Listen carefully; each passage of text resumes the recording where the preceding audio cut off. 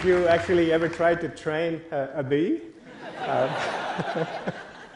I train bees for a living. That's my job. I don't make a lot of money, but I sure have a heck of a good time doing it. So how does one train a bee? There we go.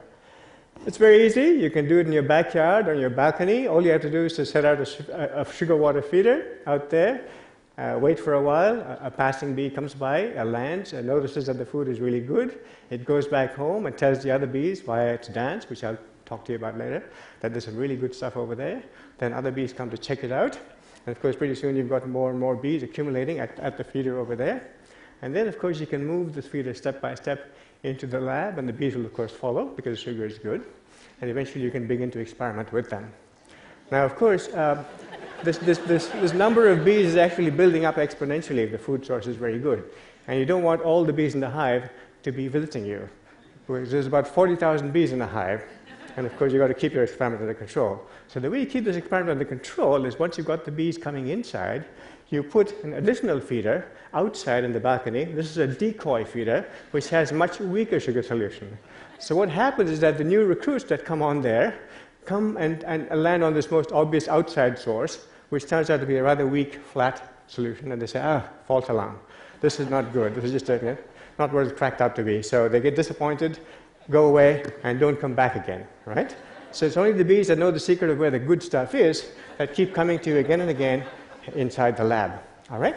So now once you've got this sort of captive cohort of bees, by the way, I shouldn't say captive cohort because they're coming there of their own free will. There's no coercion. The only reason why they're coming to you is because the food that you're offering to them is much better than what they could get outside. Okay? That's the only reason why they're coming in.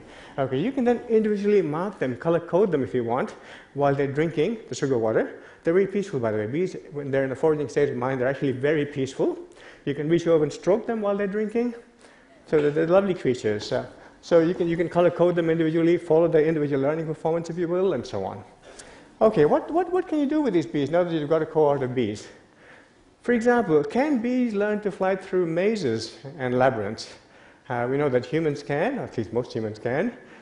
We know that rats and mice can. Lots of experiments have been done with that. But can a lowly insect learn to navigate its way through a maze? Well, you can do this very simply. Here's just, for example, the thing where the bee has to actually come in this entrance here and then fly through this array of boxes. Some of these boxes have more than one exit, so it has to work out which exit is the right one and find its way to the end goal there where it actually finds a reward, right? Now, in this first kind of experiment, we make life simple for the bees. We give them a hint, and the hint is to follow a green tag placed at each one of these exits. So it gets to go to the goal by learning to follow the green tag.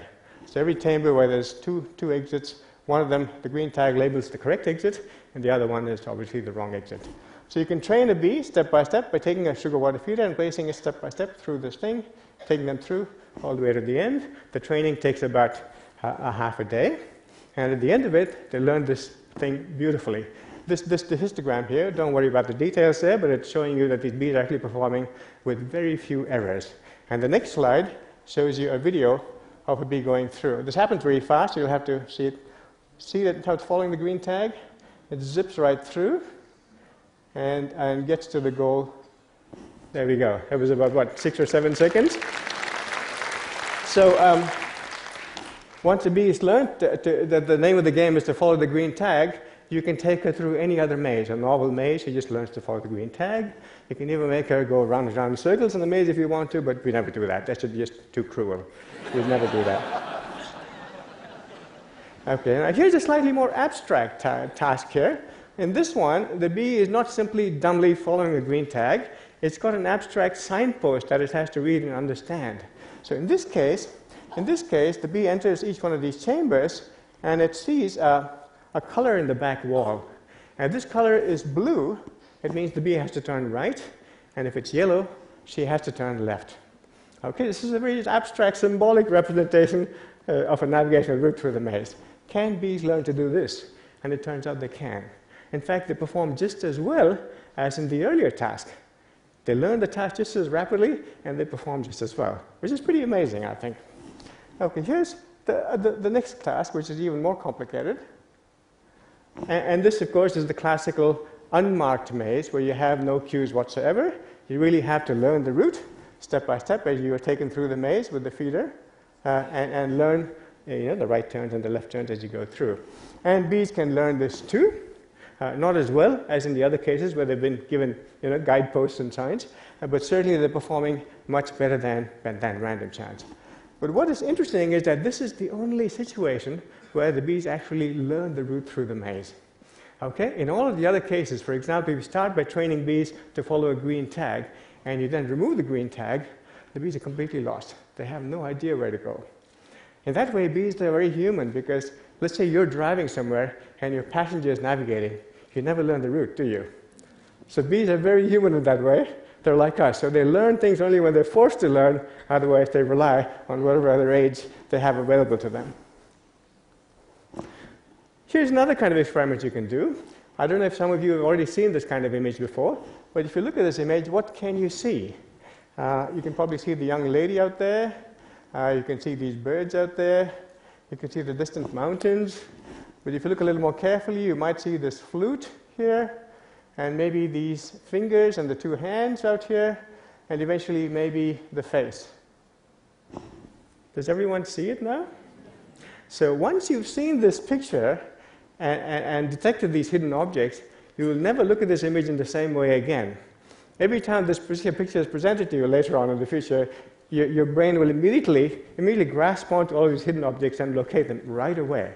So we've got this amazing process called top-down processing, where once the brain knows what it wants to see, it will reach down there and pull out the signal even when it's buried in noise. Okay, so we've got this amazing thing called top-down processing, prior knowledge, and how it aids recognition. So do lowly creatures like insects and bees also have this thing called top-down processing? And you can look at this in an experiment like this, where you train bees to come into what's known as a Y maze, where they have a choice between two different visual stimuli, both of which are now camouflaged. One of them, as you can see in the top panel, is actually a textured ring presented against a similarly textured background. Of course, you can't see it because it's camouflaged, but actually it's got that shape. Okay? And the other one is a textured disc presented against a textured background. Okay? Now you can try and train bees to see if they can distinguish between these two stimuli by rewarding them on, for example, the ring. And you can train them for as long as you like. You can train them until the cows come home, 5 days, which is a long time in the life of a bee, because bees don't live for more than a couple of weeks. They will never learn this task. Okay? However, if you start by giving them a hint, and you train them on these uncamouflaged versions of these two stimuli, they will learn this very fast. Now, see, they learn to go to the ring very quickly. And then, when you expose them to the camouflage stimuli, bingo, immediately they've got it. So prior knowledge, which is instilled in these bees, tells them what to look for and how to break the camouflage. And once they've learned to break the camouflage, you can even give them new patterns. For example, this is a horizontal bar, that's a vertical bar, which you again cannot see. But once they've known the secret of breaking the camouflage, they can move on to new objects and work with them almost immediately. So you can train bees to look at the world in new ways, which we never thought we could do. So these bees are actually pretty smart. Okay, another thing. When you look at this image, do you smell lemon? It worked for me. It's associative recall. There's this powerful association that we have. For example, it's a bit like if you listen to a piece of music, it might remind you of something you were doing a long time ago in high school. Or if you get a whiff of perfume or cologne, it might remind you of someone you knew a long time ago, but don't necessarily want to talk about anymore. Associative recall is a very powerful phenomenon. It's there in all of us. And the question is it there in these lowly creatures, bees as well? And does it help them in any way in their everyday life? So to look at that, we look to see whether a whiff of scent can trigger a memory of a previously visited place in a bee. So the experiment is actually very simple. We place a sugar water feeder scented with the scent of rose in a particular location in a garden, and we train bees to come and visit it. With these bees are individually marked, so we know which bee is which and which one's visiting that feeder. And then we take that feeder away and then place another feeder at a different location, laced with the scent of lemon. And the same bees are now trained to visit that feeder. And then we alternate back and forth. Every time the feeder is in this location, it has the scent of lemon, and every time the feeder is in this other location, it has the scent of rose. We want to know whether bees can associate the scent with a particular feeder location. Okay? So we do this experiment, we train them for a couple of days, and then we go away for the weekend. The bees, by the way, the bees don't go away for the weekend, they continue to work. They don't have our feeders there, but they visit other sites during the meantime. But come Monday morning, we're back there at our experimental station. It's very cool, it's early in the morning, there's no bee traffic at all, no bees coming out. We place 2 feeders now, 2 dummy feeders now. These are not real feeders, they're dummy feeders. There's one empty feeder where the former rose-scented feeder used to be.